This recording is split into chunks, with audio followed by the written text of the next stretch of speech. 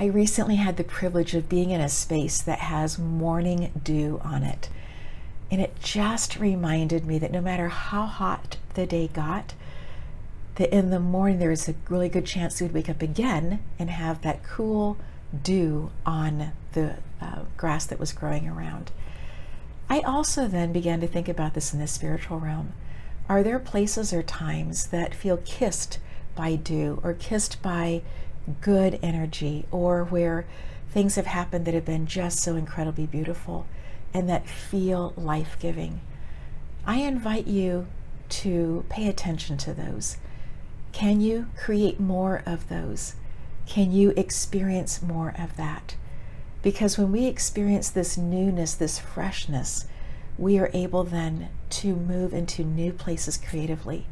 And I believe that we are made in the image of the Creator, and that that's one of the gifts that we have, that we are creative. So in this space, I invite you to think about your own life and what brings you joy.